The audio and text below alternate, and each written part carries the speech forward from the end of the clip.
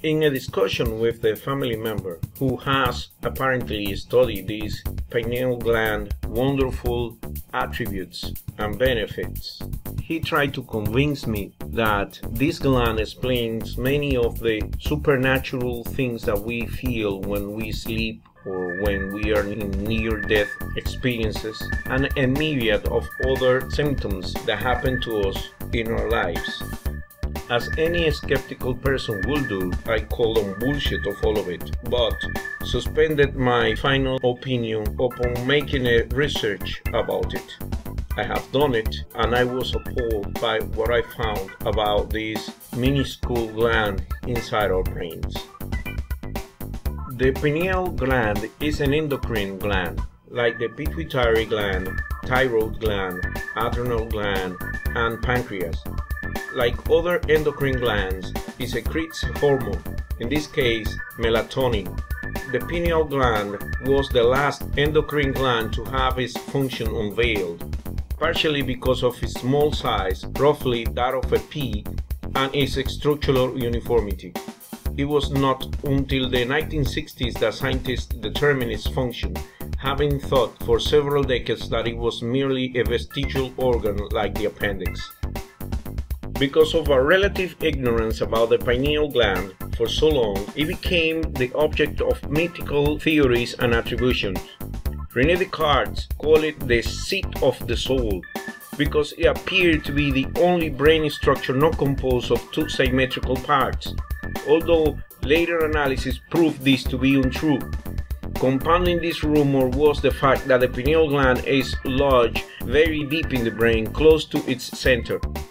Various shaman types have claimed that the pineal gland secretes natural psychedelics and is somehow a connection between an earthly realm and a spirit world. These speculations are likely false. In reality, the melatonin secreted by the pineal gland is responsible for various aspects of sexual development, animal hibernation, metabolism, and seasonal breeding. The gland secretes its hormone in sync with circadian rhythms, releasing more in the dark and less in the light. This probably contributes to minimize sexual thoughts while sleeping. In children, the pineal gland secretes more melatonin than in adults, which is said to inhibit sexual development. After puberty, the pineal gland shrinks and releases less melatonin. Calcium, phosphorus, and fluoride deposits in the pineal gland have been correlated with aging, meaning that as the brain ages, more deposits collects. Pinealocytes, the cells in the pineal gland, in many non-mammalian vertebrates have a strong resemblance to the photoreceptor cells of the eye. Some evolutionary biologists believe that the vertebrate pineal cells share a common evolutionary ancestor with the retinal cells. Modern living fossils like the lamprey and the tuatara, and some other vertebrates that have a parietal organ or third eye, which in some of them is photosensitive. The third eye represents evolution's earlier approach to melatonin. Is N-acetyl 5-methyltryptamine, a derivative of the amino acid tryptophan, which also has other functions in the central nervous system. The production of melatonin by the pineal gland is stimulated by darkness and inhibited by light. Photosensitive cells in the retina detect light and directly signal the SCN in training its rhythm to the 24-hour cycle in nature photoreception.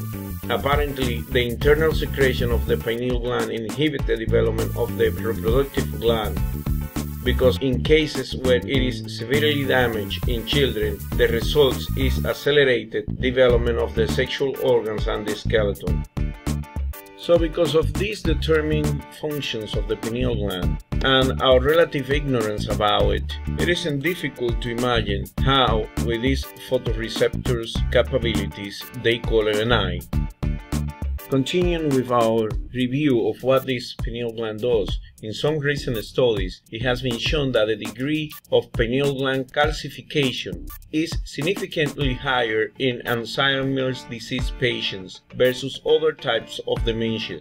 The calcification is the accumulation of calcium in the gland. And there is the reason of another myth or attribution of this gland. There is a lot of people selling products to decalcify or clean your pineal gland. Treatments that are impossible to prove that they work or they can achieve any cleaning at all. But as I mentioned before, calcium, phosphorus, and fluoride deposits have to do with aging. Well, there is another conspiracy theory relating with the water fluoridation. It means that when government put fluoride in water to prevent tooth decay, but people say that this fluoride is to control the mind of the people. So indeed, also this is another conspiracy theory attached to this gland. So why is all this mysticism, metaphysics and philosophy attached all around this gland? Well, the secretory activity of the pineal gland is only partially understood. Historically, its location deep in the brain suggested the philosophers that it possesses a particular importance. This combination led to its being regarded as a mystery gland with mystical, metaphysical, and occult theories surrounding its perceived function. As I mentioned, René Descartes declared that it was the principal seat of the soul. Numerous spiritual philosophies contain the notion of an inner third eye that is related to the Ajna chakra and also the pineal gland, and to which is attributed significant and mythical awakening of or enlightenment, clairvoyant perception, and higher states of consciousness. This idea occurs historically in ancient Central and East Asia, and also is contemporary metaphysical theories relating to yoga, theosophy, pagan religious, and New Age spiritual philosophies. But wait, it gets worse, because this spiritual meaning also gets distorted. The eye thing is also connected somehow to the Illuminati, as this depiction suggests. No matter the angle these misconceptions get, the truth remains that it is a gland that science does not understand completely, but has had a good start into getting to understand it, and so far none of the evidence points toward no natural explanation. But there is a whole bunch of people who creates these beliefs and these scams based on this gap in our understanding of science. It doesn't help either that the Russians and the United States did try to hire telepaths to do remote viewing back in the day, but due to inaccuracies, you can understand as they got bullshitted by con jobs. Both countries canned their respective programs. Unfortunately, since the government did have this program, many people like to use it to claim legitimacy for ESP while ignoring that the program didn't work at all and was a catastrophic failure. In November 1956, a book called The Third Eye was published in the United Kingdom.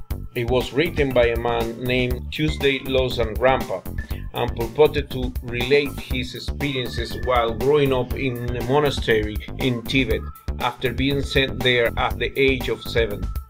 The title of the book is derived from an operation similar of trepanation that Rampa claimed he had, in which a small hole was drilled in his forehead to arouse the third eye and allow stronger powers of clairvoyance.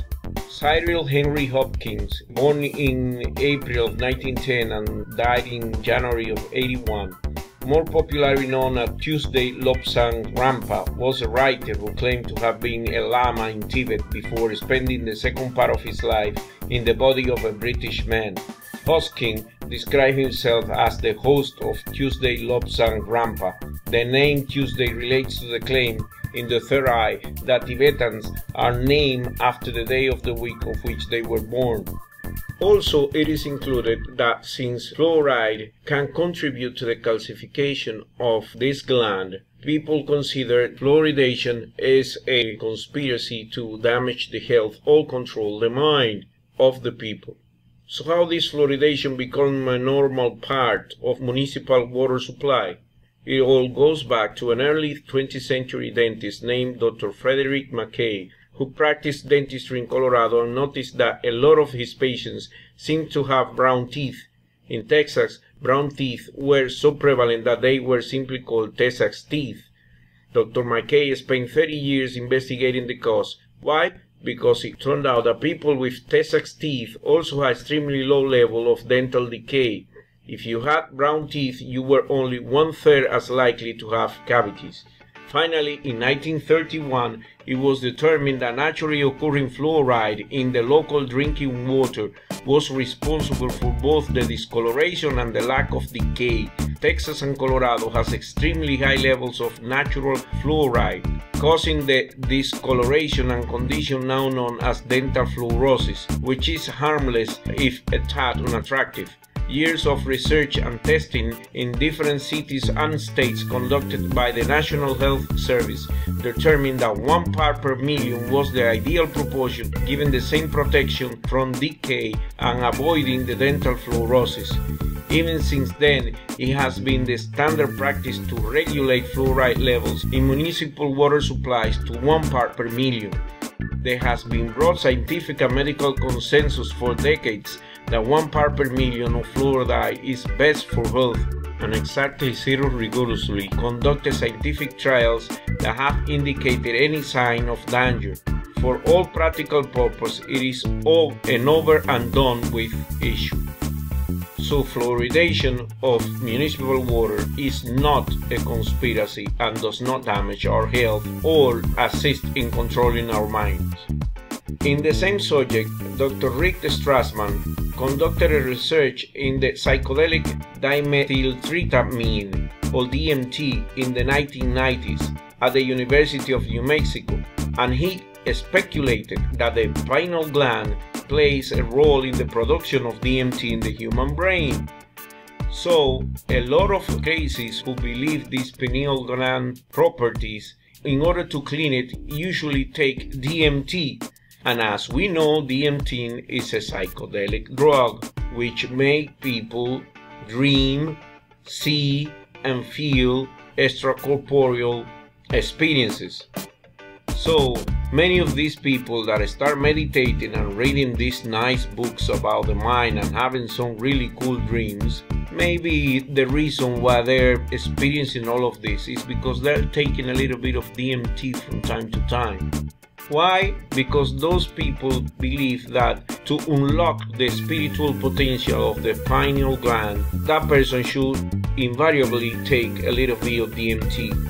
There is a combination, a correlation of those things which make people who take DMT and believe in these pineal gland benefits feel very great and good, and actually believe that to have a transcendental trip into the supernatural. But in fact, it's the same kind of products that they take in order to cleanse or enhance the properties of the pineal gland.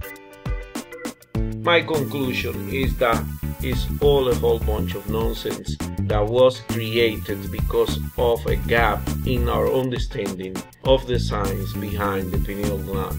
Most of it is now understood, and there is no reason whatsoever to keep this backward kind of thinking. Thank you for your attention.